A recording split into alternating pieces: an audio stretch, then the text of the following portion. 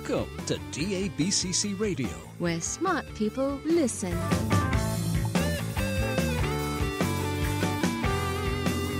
Virtualization and Cloud Talk. Featuring cutting-edge solutions from the hottest companies around the globe.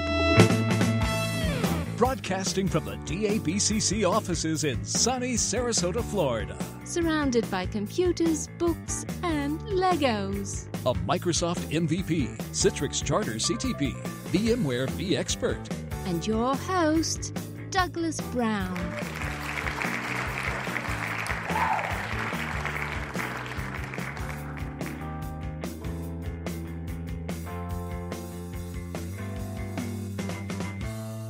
Hello, everyone, and welcome to another episode of DABCC Radio. We are really excited to have Jed Ayres with us today. Jed is the CEO over at IGEL, where I work, and just an all-around great guy, a true leader and somebody you want to follow, somebody you want to do things for at the best of your ability, and it's just a great guy.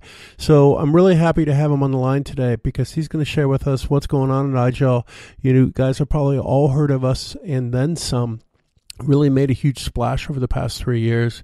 And Jed's going to talk a bit about that, but also about this changing world that we find ourselves in with COVID-19 and how that has affected IGEL, how that's affected the world, how it's affected the EUC space and things of that nature. So with no further ado, let's just dive into this interview. I'm very excited again to have Jed Ayres, the CEO of IGEL Technology.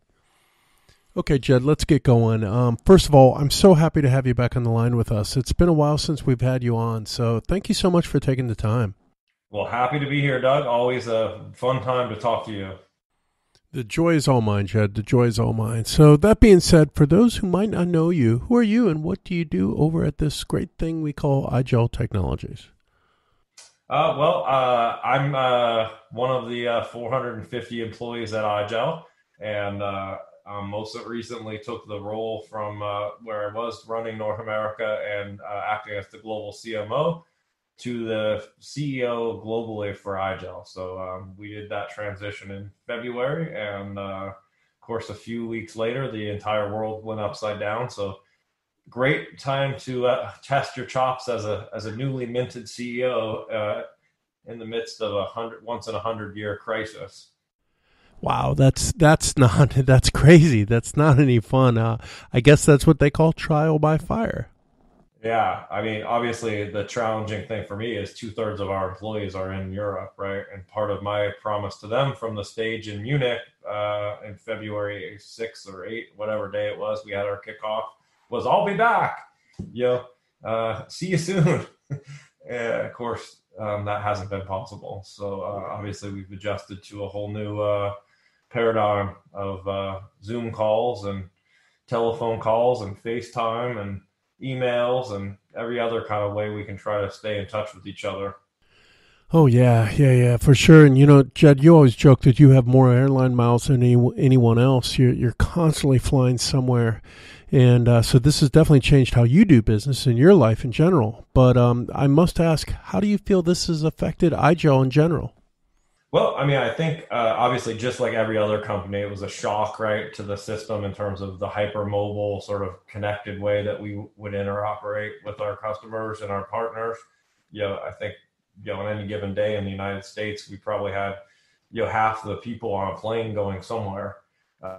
So to suddenly have that grounded overnight was a shock, right? I just went to the San Francisco office yesterday night, and it's kind of like a time capsule, right? Like 2 months ago, 2+ months ago, people left to go home, and they thought they were going to come back the next day, right? And no, they didn't. So I think the company has adjusted very well, though, right? We were obviously a company that sells technology that allows you to work from home, albeit most of our German population had it work from home, including the developing team, right? There was very few of them that work from home, and so I'm very proud that in a very short, in literally 48 hours, we moved all of that team of over 100 people to home offices, and we leveraged obviously our own technology, the UD Pocket, to make that possible, and the cloud gateway, and Yeah, I mean, I guess just like every other organization in the world, we had to quickly find out how agile you actually are. But yeah, I'm happy to say, other than our production team, it's in the factory in Bremen in northern Germany. Everybody is working from home very successfully. It's really great, really great. It's definitely, it's been a shock. For me, my life hasn't changed much at all, other than I'm not on airplanes, right? I'm not getting in front of folks, but I've always worked from home. So, but I know it's a lot different for a lot of people. It's different, just a whole different world. But that being Yeah. said, that being said, I want to dive into IGEL itself and what we are and what have you. What benefits would you say IGEL brings to this new world, right, of work from home? Well, I mean, if you go back in the history of IGEL for 20 years, we've been working to deliver on this sort of promise of any application, any desktop to any device, right? With the leaders of this space, initially Citrix and Microsoft, and obviously VMware, and now Amazon as the primary players there, right? But the idea is, working with those partners to deliver a high fidelity, secure, easy to manage solution and be able to do it on any x86 device, right? And that's been the sort of promise for a long time. So clearly, it's almost like a perfect storm in terms of one of the most interesting use cases is work from home, right?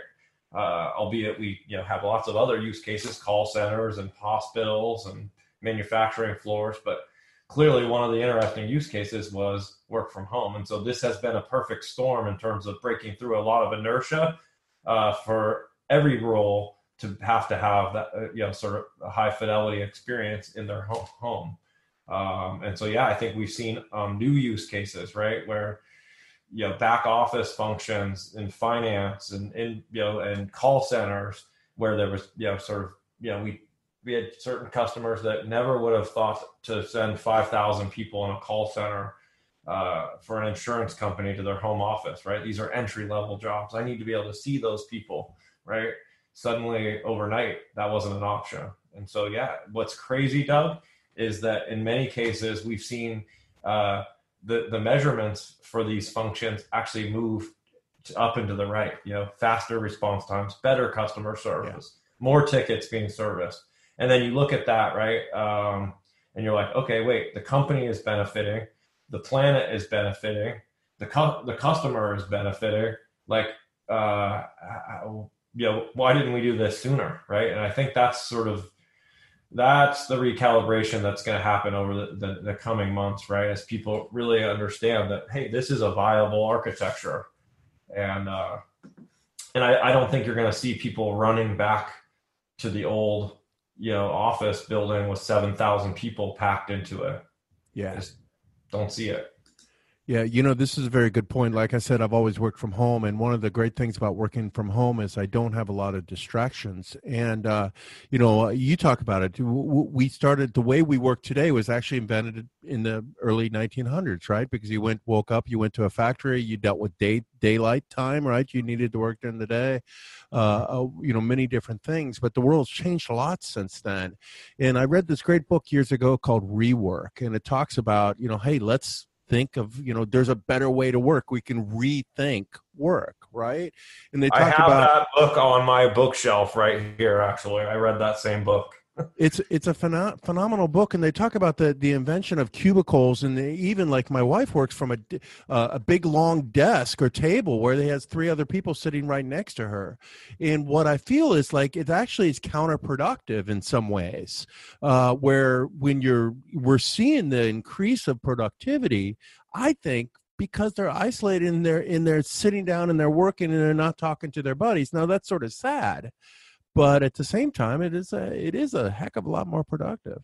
I mean, I think we're gonna make a shift where you do still want that human interaction. Of course, it's irreplaceable. Sort of the hallway conversations and the energy that you get from interacting with other humans. But I think it's going to be more calculated in terms of when and where and how those things are done. I always hold up the guy who is one of the entrepreneurs of the moment right now, the founder of Zoom, And if you read about, his sort of eat your own dog food, if you will, he's a CEO of a company that I think last I looked was, worth 47 billion in market cap, which is more than all 7 of the leading airlines put together now.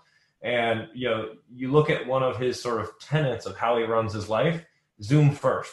He literally gets on a plane once or twice a year, right? So like the times where he holds a high bar for what can't be accomplished over Zoom, right? So I think that's the recalibration. Now maybe he's taking it to an extreme, but I think you're going to find, okay, do we need such a big office space? They're energy hogs. People have to pay a lot of money to get there. They harm the planet on their way to these places.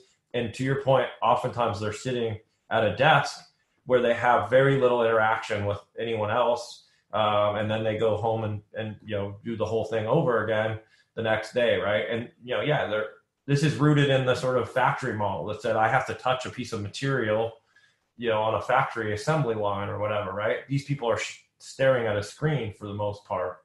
And so, there's a billion knowledge workers. And it's interesting, in December, Gartner published something that said, hey, this month, 2019, December, some company in the world hired the billionth knowledge worker, right? And what's a knowledge worker by definition? Somebody who stares at a screen and, moves materials, digital bits and bytes around, right? They don't typically, tangibly touch something. And so to me, that's the paradigm shift right now, Doug, is, how many of those billion knowledge workers can reduce their carbon footprint dramatically and have a better life for themselves and their families as we shift this into this new world order. That's, the next question I was going to ask you is, what do you see the future of work? Will, COVID-19 truly change things? And in many ways, I think you answered that. Is there anything else to add to that? I mean, I just think it's going to create a level of introspection around, this concept that work is an outcome. It's not a place you go. It's an outcome, right? So when you think about talent and hiring people, and you have this sort of old thinking that says, well, they have to come to this office and they have to be in this zip code. And oftentimes you're paying a premium for that talent, and the planet's paying a premium for getting them there. I think that sort of thinking and the inertia around that is just broken through this sort of, science experiment of the last 2 months, right? Where by law, we were forced into this, situation where they, had to figure out how to do it. And in many cases, like the example I gave earlier, the results actually got better. So I think it's just going to be too tantalizing in terms of the acquisition of talent and the reduction of costs.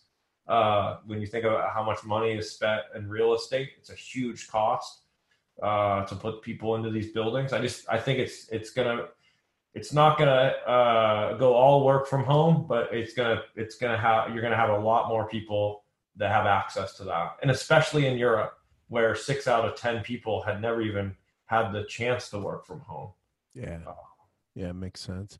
So, like you said, we will get back to work at some point, in a more traditional way. So some people will, some people won't, some companies will do 50-50 or what have you, right? So as companies sort of retool to work from home, and maybe hopefully with the IGEL solution, do you see the same benefits that we provide from the work from home, then providing that same benefit to the corporations when we go back to work? Does that make sense? Obviously, I think IGEL's value proposition is just as strong inside the network of the corporate firewall as it is outside, right? And one of the things that's driving that for us today is this beautiful piece of technology we introduced 4 years ago, the IGEL Cloud Gateway, right? That product is flying off the shelves and is part of this work from home kit that we put together that sort of says, hey. Everyone that gets hired, I think in the future, if they aren't hired exclusively to work from home, they're going to have a sort of desk that they're assigned to work from, and then they're going to have the ability to flex off of that desk in a building into their home, right? And you're going to have the same security, the same manageability, and the same performance of and access to all your apps, data, and desktops as you would basically anywhere, right? And so IGEL really does help deliver on that sort of frictionless pivot from an office to a coffee shop to your house. Perfect. Maybe you can share some success stories around what IGEL's been able to provide for the work from home world.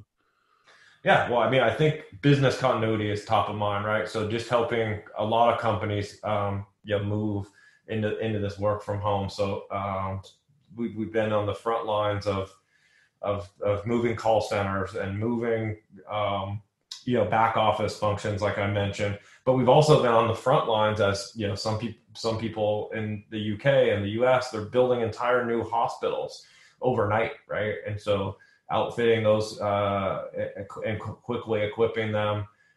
We've just seen a lot of use of the UD Pocket, right, where it was very hard to get hardware for a while, right? People were buying out every kind of laptop and desktop that was on the market. So, okay, what do you do then? You go look in the closet and find anything you can, right? So I think IGEL came to the rescue of a lot of organizations that suddenly realized, whoa, I can put this old hardware to use. So I like to say, our whole mantra was this serve at heart of helping the people that are helping the people, right? That we're getting sick with this. And so, our biggest vertical is healthcare. So, we saw a lot of opportunity to help them as they built out, new wings of hospitals or retooled them over, very quickly over a couple week period. I mean, I just think the whole world had to sort of reimagine, what they were doing, and IGEL, plays a big part of that. I'm sure you've seen the earning results from Citrix and VMware and Microsoft and Zoom. They all had great first quarters. IGEL was not an exception to that, right? We saw a lot of people needing our technology as they were trying to figure out how to deal with this. You got it. It's a great solution. Absolutely. I always describe IGEL as sort of the Citrix solution, but for the operating system, right? Citrix gives us anywhere, any place, any device applications, but you need that for the OS also. And that's what IGEL brings: anywhere, any place, any device operating system. One other thing we've seen, Doug, and I don't know if you've seen it in your inbox, but the bad guys, when you have this many people, hundreds of millions of people suddenly working from home, they came to life, right? And so the whole ransomware and phishing and all these different things that the bad people do have been magnified, right? And so one thing that we've also done, obviously I can't say names, but obviously IGEL comes to the rescue of a lot of people on a weekly basis that get hit with ransomware, and so resurfacing those devices that have been compromised with a Linux operating system that's hardened. Suddenly people find religion on a hardened Linux operating system in that type of a situation. So we have seen quite a bit of that in the last 6 weeks. And obviously the quickest way to resurface it is just put an IGEL OS on there, or send them 1,000 UD Pockets. You got it. No, I 100% agree. Security is a huge thing, especially if you're using an existing employee's personal computer. Lord knows what's on that device, right? Just give them a UD Pocket, plug the thing in, boom, they're in their corporate environment as if they were sitting in front of their desk at the office. Nothing changes for them, right? They unplug the thing and they're back to work. I mean, it's just such a beautiful device. Really, truly is. Yeah. So on that being said, as many companies think about longer term work from home and work remote scenarios in general, do you have any factors that they should think about when planning for this type of environment and this type of world? Yeah, I mean, I think we're all kind of learning from each other in terms of some of the things that are people are experiencing, right? Because it's not just technology, right? It's one component of this is to get them to a place where they can have this high performance, secure, manageable solution. But then, you have to deal with the mental part of it, right? And the sort of distractions and the family, and obviously in this situation, the kids are at home in a lot of these scenarios. So I think, that's the human aspect of how you schedule time and the mental fatigue of one day blurring into the next. We've been, we bought a license for an application that I've actually been surprised because we can see how people are using it. It's called Headspace, and this is just a nice app that helps people with meditation and tips and tricks on how to stay mentally healthy. So I think that's a challenge, and obviously communication becomes a challenge when you have all these people at home. I think for me, beyond the technology, it's really about the human component of it, right? It's like how do you stay connected with them? How do you keep them motivated? How do you keep them healthy? Obviously from this insidious virus, but also mentally as they try to stay motivated and calibrated on the mission that we're on. Great. The next question I must ask you, I get it asked almost every time I have any sort of open forum, and that is IGEL on ARM, IGEL on Pi, Workspace Hub, casting. What do you say when someone asks you that? Well, I think it's undeniable that that's where the world is going to go, right? We're all interested in devices that use less power, consume less space, and use less material in putting them together, right? Like IGEL, our whole vision is creating a place where the world works with better outcomes for people, companies, and the planet. It's on equal footing there, right? So I do believe that that's where the world is going to go, right? Into this sort of smaller form factor, less power consumption, less price, right? And it's going to hopefully mean more devices can get out there into the hands of people, and they can create better more innovative solutions too when you have that kind of power put in more places. So I'm a big believer in it. I think the Raspberry Pi, as it's evolved to its current state with Raspberry Pi 4, amazing, right? The things that you can do with that, run 2 monitors, and have a full desktop experience for a device that's less than $100. This is fascinating breadcrumb of where the world is going to go. So I think I can't say much more than to tell you that IGEL is working very diligently with a number of different technology partners out there to deliver the on the promise of IGEL's operating system on those types of devices. But true to the sort of German rigor and engineering depth that we want to put out a product that we can stand behind. We don't just rush into the market, right? And so I think that's about all I can say, Doug, other than to stay tuned, right? IGEL has the best in class Linux operating system for x86. We plan to have the best operating system for the ARM platforms out there in all their different shapes and sizes. And so I think that's the future, and we're going to be ready, and in the back half of the year look for some announcements in this space. And I also, just to your point about the casting thing, obviously I love that technology too. I'm not sure exactly with less people in the offices,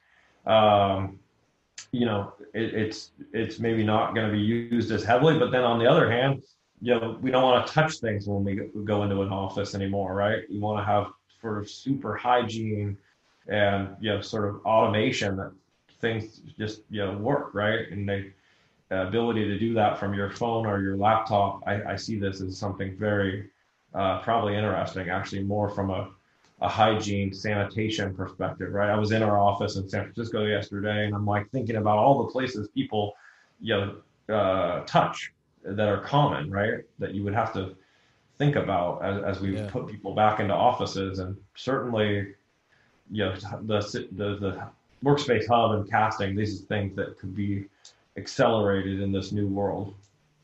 Very interesting. I never thought about it that way. That's a very, very valid point. I love it. So at IGEL, we've given away a Tesla.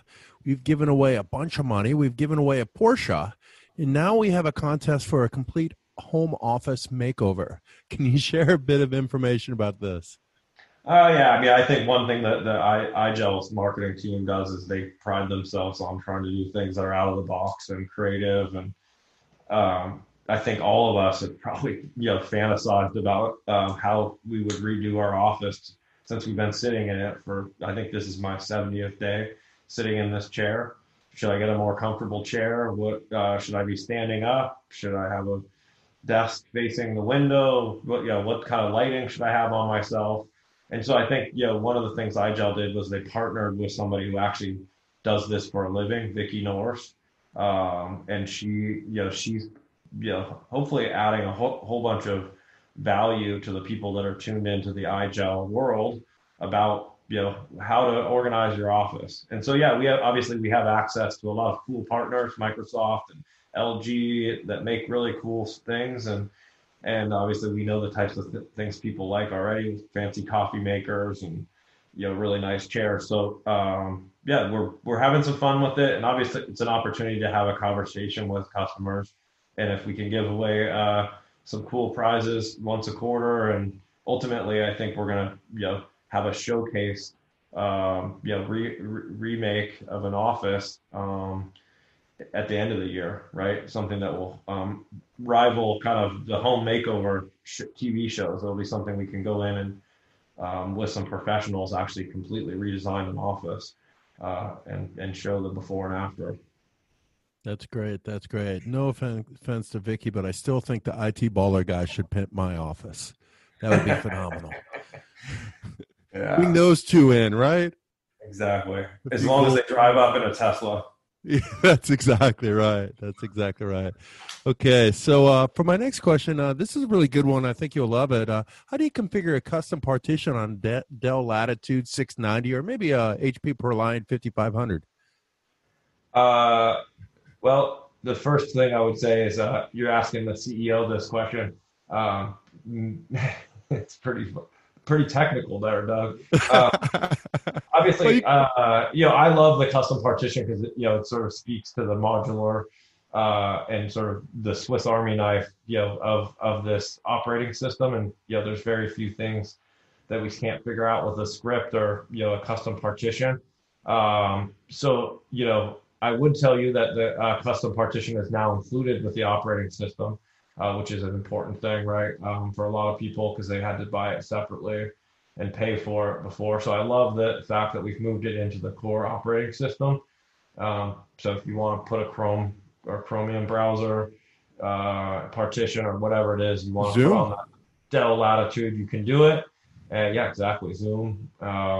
So I guess, obviously the first thing I would just say, not just because I'm talking to you, is like go on the community, right? There's close to 4,000 people out there on the community that could probably give you all kinds of immediate advice on how to do that, depending on what application you were trying to put in that custom partition. So that's the best answer I can give you. Or I love it. 1-800 Matthias Haas, our CTO. Well, don't forget, I must call out, we have an amazing advanced services group too. And these guys can definitely help you if you have any, this was a joke question I wanted to throw at Jed. We're all serious as being talking about the new world and the great benefits IGEL brings. And then all of a sudden, wait a second, what's this customizing low level? So, wait a second. But we have a great group of folks that do that, don't we? Leave it to you to throw a curveball into this conversation. But we have, when you think about the technical talent that sits inside of IGEL, from our inside SEs to our outside SEs, to our advanced services team, to our support team, to obviously the whole team that sits in Augsburg. I think that's one of the magical things about IGEL is that this sort of human component of this, they're all lined up to sort of help customers through this, right? And then, of course, you put that all up against the backstop of a highly, convicted channel community, right, of reseller partners that work with IGEL, our Platinum, Gold, SI, National Service Provider partners, right, they're all building lots of IGEL competency into their organizations. And then, of course, the other backstop, and I think that's the most real-time backstop, is the Slack community, right? The IGEL community. Well, that's my next question, Jed. I did have ask it because I'd be remiss if I did not, right? And so, what are your views on the IGEL community? You know, the community is something that I would say people of your level don't always understand. And one of the things I'm most happy about at IGEL is when I came to IGEL and I said, "Hey, Jed, I want to build a community." You said, "Okay." And I was like, "Well, don't you want me to argue with you a little bit on why?" You're like, "No, just do it."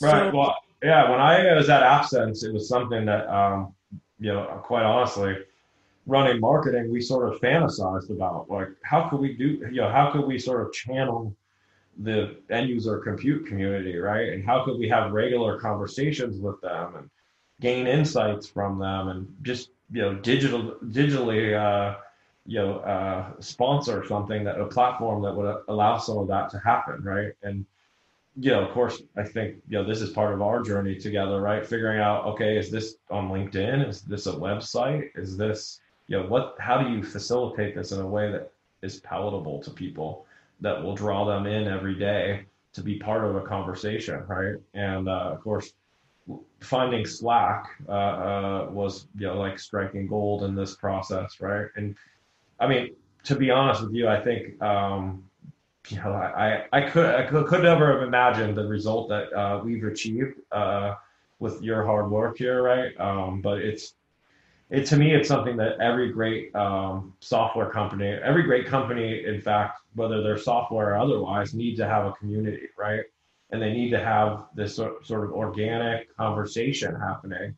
I mean, I think it's going to be table stakes, especially if you take into account the things we just talked about, where people are working from home and they need to have this digital platform where they can have these conversations, right? This is going to replace some of that water cooler, things that happen, or even the synergies, the trade shows that are going to be fewer and farther between now, right? The community, knowing that you have like-minded people that are facing, the similar challenges, and that you can count on them to be there for you. This is table stakes for any company, right? And so I'm a big supporter of what you're doing, Doug. And I think, all I ask is that you continue to be bold and take risks, and don't be afraid to fail, because obviously this is a fast moving space, right?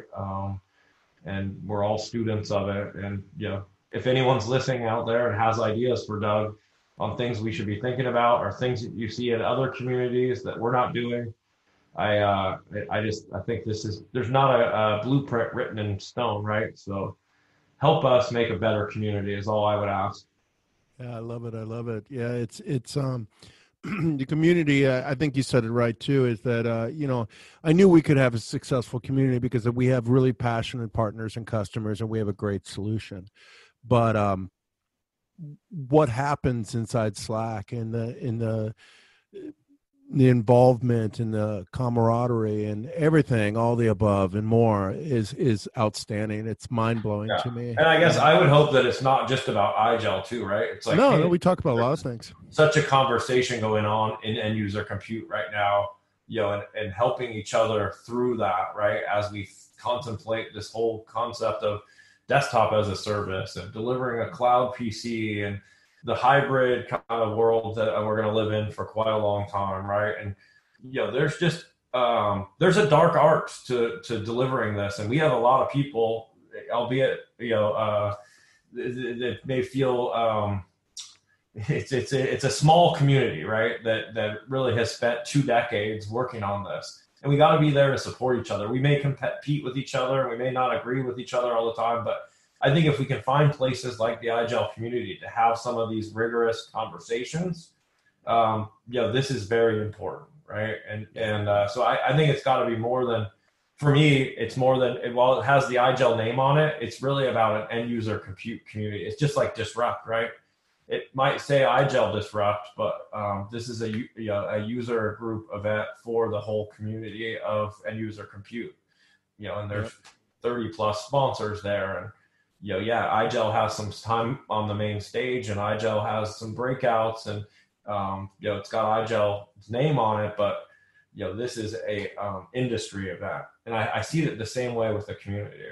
Yeah, I love it. I love it. I love it. Absolutely. That's we do it. The second most popular channel we have is our chit chat channel.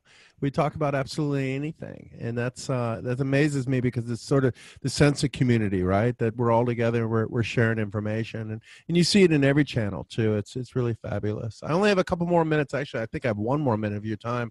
So I have one last question. That is, we talked about the future of the world, right? COVID-19 definitely threw us a curveball and then some, right? But what do you see the future of IGEL being? Well, I mean, first and foremost, I think it's going to be a great place to work and a great place to partner, as it has been, right? Like the sort of values of the company and the rigor of the product. I think that's foremost in kind of how we think about sort of people, product. But we have a plan, and we have an audacious plan, right? I mean, we believe that we're going to grow well outside the boundaries of sort of the classic thin client, market that a lot of people put us in. Which is about 5 million units a year that are sold as a thin client. In fact, you're going to see IGEL move into the number one position in 2020. It's very clear that we're on a trajectory to do that. And what does that mean? It means we're going to sell about 1.2 million seats. And of course, when I say seats, we're selling software, right? Whether it's on our hardware or someone else's, it's irrelevant to us, right? And then in the next 3 years, you're going to see IGEL surpass both leaders, HP and Dell combined, in terms of the number of seats that we sell. And of course, we're offering a totally different value proposition as we sell this, right? From a sort of thin client piece of hardware to a radically different software platform, if you will, right? That's extraordinarily innovative and unlocks a lot of value for people that are trying to deploy this cloud workspace, right? And I think, in the next 5 years, you can look for us to surpass the entire market, right? And if you look at operating systems as a sort of placeholder for a proxy, right, in servers or phones, you typically have one or two kind of key technology market leaders, and they own an unfair share of market share, right? And so I think that's where we're headed is 10 million licenses a year, 15 million licenses a year. And, that's $1 billion company. And of course, that's going to be a very fun, ride that we're going to go on to grow the company to that size. So, that's kind of how we see things. We think big. We've closed some of the largest hospitals, retailers, banking and finance and insurance companies in the world. And so we have a lot of conviction that IGEL has a place on the desktop and on the device as we make this sort of once in 35-year pivot away from locally installed applications and a big unwieldy, a local operating system to a light, secure, highly manageable operating system connecting to a cloud delivered architecture. And so, it may be a little bit audacious and overambitious to some of your listeners, but we believe IGEL has a place in that future in a very big way. I 100% agree with you. 100% agree with you. You guys might have seen Jed's Believe t-shirts, and at IGEL we believe in so many different things. And I always joke back with Jed is, I don't believe anymore, I know. And I know that we'll achieve these goals. I'm way past having to believe. I just know it's going to happen. And the other thing I'll say to you, I mean, I sum up how we run this company on 3 words. The first one is believe, and this is something that I think a lot of people are actually, getting quite inspired by. And if any listener wants one of our Believe t-shirts, go to igel.com/believe. We'll overnight you one. And you can join our sort of movement of optimism. But really the believe thing is about, hey, if you can believe something, that's the first step, right? You can dream it. If you can build it and bring it to market, then, that's really what we're driving towards. And then the other 2 words are servant heart, right? Like our whole ethos inside of IGEL is we are here to serve our own team of people, and that's something very special here, right? How we look out after each other inside this company. And if we do that well, we take care of our partners well, and of course, our customers. And so, that's the sort of ethos of IGEL right now is believe and serve it hard.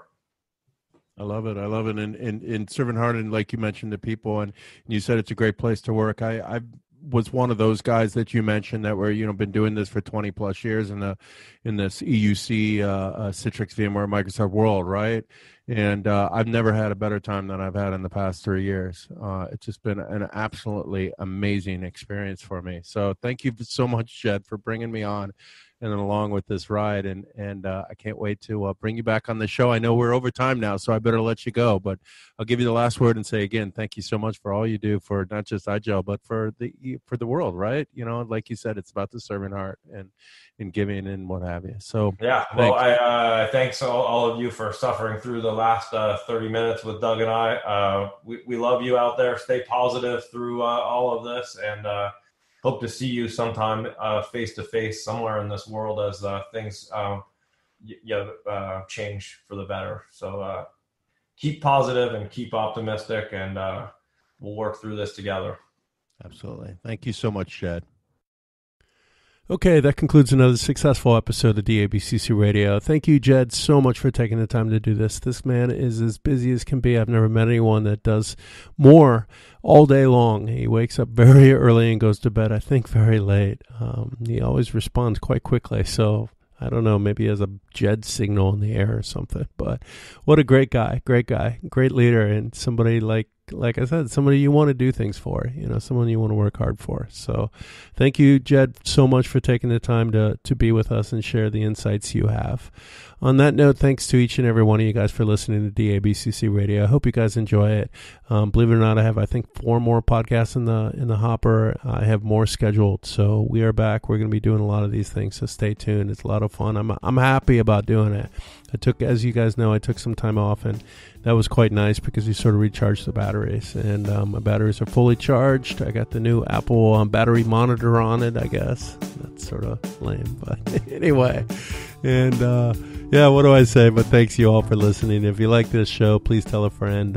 If you don't, tell me why. And if you have any suggestions or if you want to be on the show, please email me at brown@igel.com or dbrown@dabcc.com, and I will respond. We'll get you on. And a huge shout out to all those folks that I call friends, which is each and every one of you. So on that note, thank you all for listening to DABCC Radio.